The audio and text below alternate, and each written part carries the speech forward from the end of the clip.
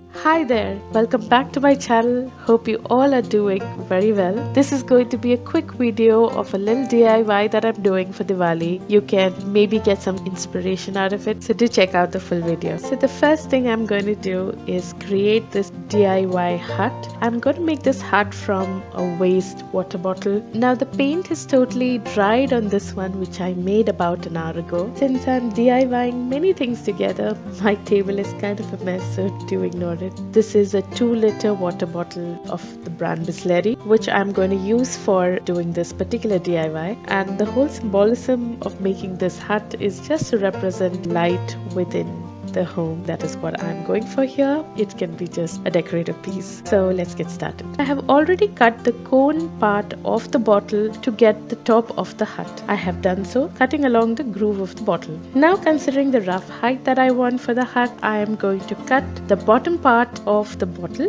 Now I'm using a paper cutter to do the job. You can use a knife or a scissor or whatever else that you have in hand.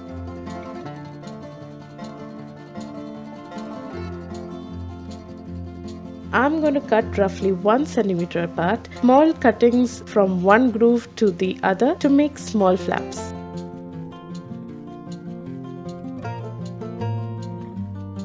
Bend these inwards so that the hut placed above would get some support.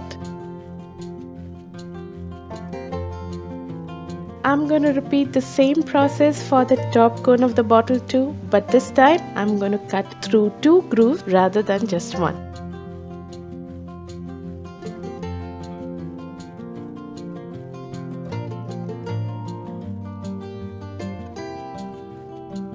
Once I'm done, I'm going to bend the flaps outwards this time so the roof of the house can be firmly secured onto the base of the hut.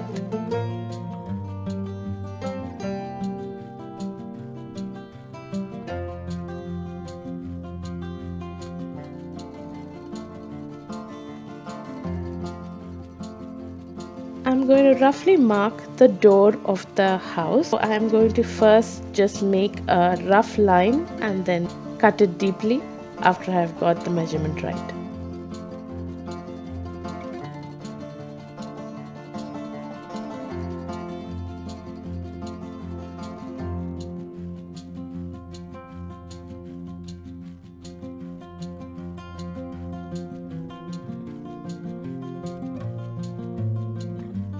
Make sure that the entrance of the hut is big enough to put a candle, a diya or a tea light inside.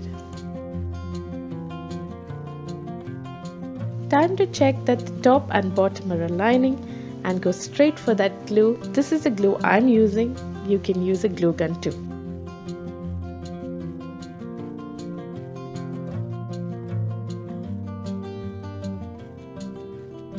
When you join the top and bottom half of the hut, make sure you align them perfectly. The groove of the bottle can help with this.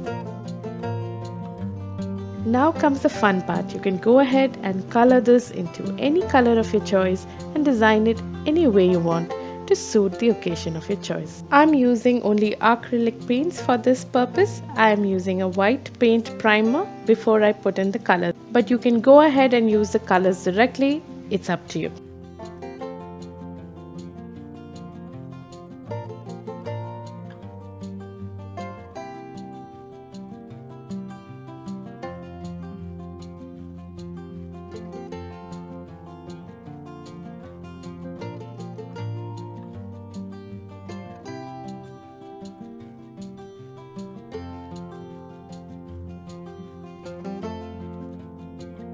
Make sure that between coats your paint dries out very well so that the layers don't get smudged.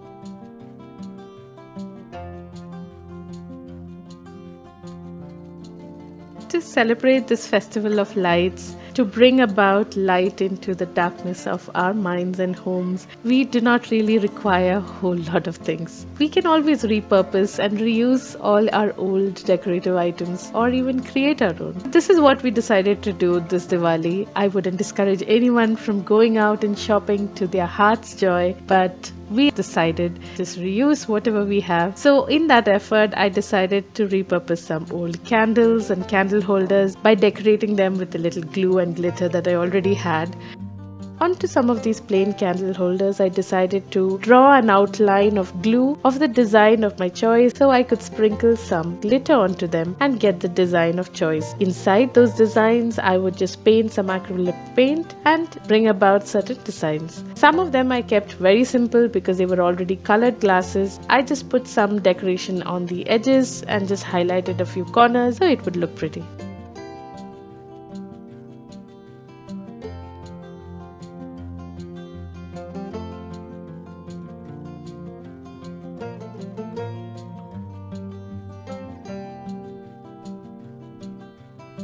Some of these candles that I had got from Home Center a while back and I hadn't used, I decided to give them a pop of color so it could bring about a festive look.